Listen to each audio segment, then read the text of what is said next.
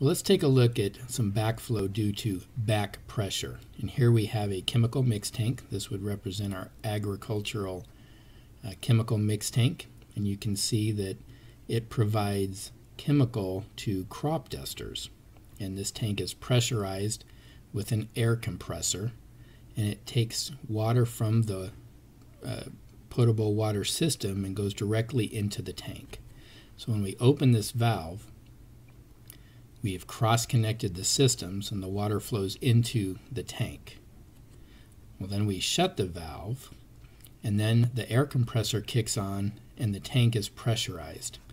So as this tank pressure increases to a pressure that's greater than system pressure, any leak by through that valve will allow flow of that chemical into the potable water system. So this is an example of backflow due to back pressure. An air gap in this situation would solve this problem and prevent backflow. Another example of backflow due to back pressure is in a manufacturing plant where they reclaim their water. So during the manufacturing process, their water gets reclaimed and it gets pumped back to the process. So they're reusing their water in the system. Well, this works out well as long as the pressure of the public water supply is greater than the pressure of the reclaimed water system.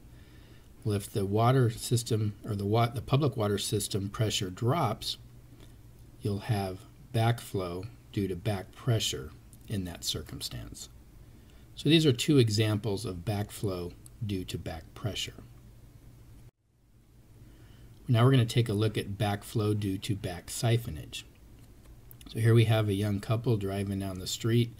They take out the fire hydrant and they cause a geyser in the street. Well, this sudden flow of water out causes a drop in pressure in the system, which would cause a backsiphonage condition from a high-rise building. So if you have a water system in this high-rise building, it could be a janitor's closet with the hose stuck down into the sink, or it could be some type of laundry system that's connected to the potable water system. With that pressure drop in the main portion of the water system, that would cause a siphon or backsiphonage into the water system. So that's an example of backsiphonage.